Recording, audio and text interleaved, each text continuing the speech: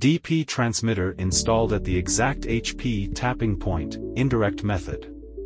The calculation of DP transmitter in this case will be as the following. 0 level equals 0 mm water column. Span level equals H multiplied by specific gravity of measured liquid.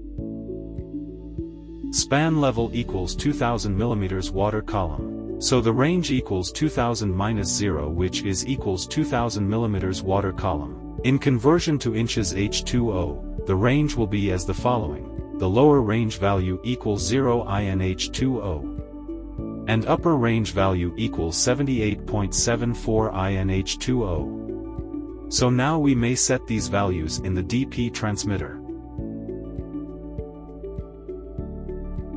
DP transmitter installed below tapping point for open tank, indirect method. The calculation of DP transmitter in this case will be as the following. 0 level, the lower range value equals H2 multiplied by specific gravity of the measured liquid.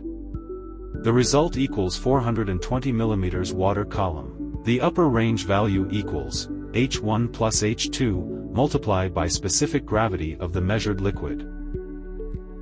So the result equals 2100 mm water column. The range equals upper range value minus lower range value equals 1680 mm water column. At the moment, all you need to do after conversion to inches H2O is to set below values into the transmitter. Lower range value at 4 mA equals 16.5 inches H2O, and upper range value at 20 mA equals 82.6 inches H2O. To set these values into the DP transmitter, please refer to my previous video about how set the range of P and DP transmitter part 1, as I also left the link of this video in the descriptions box below.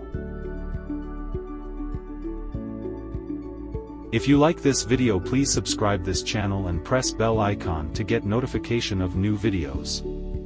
Thank you so much for watching and have a nice day.